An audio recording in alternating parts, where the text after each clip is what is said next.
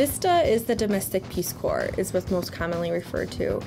It is part of the AmeriCorps National Service Program, founded back in the 1960s as part of President Johnson's War on Poverty.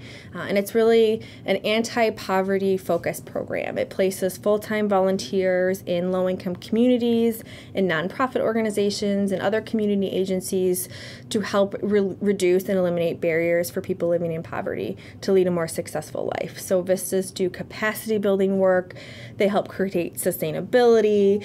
They're doing the community organizing that makes a community stronger and better able to serve low-income people.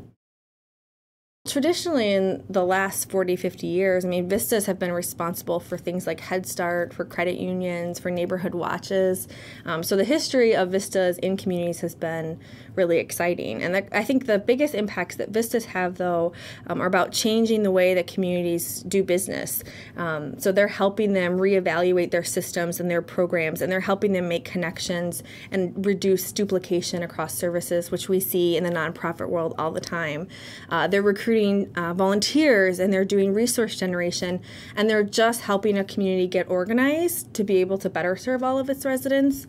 And the impacts vary on community, and they vary based on the organization that the VISTA serves. But I think their biggest role is that they're there to bring a fresh perspective, and they have this laser focus on, community change, and they're able to just look at things differently and bring the right people to the table.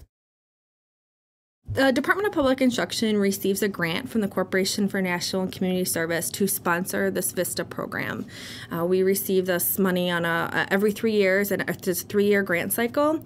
And then we recruit and train and support and sponsor the volunteers and the agencies.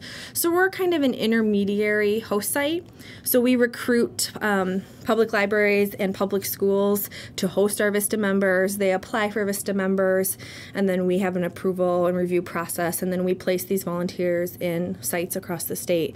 And then we continue to work with not just the VISTA, but the site supervisor, the community, the volunteers, whoever is involved in the project.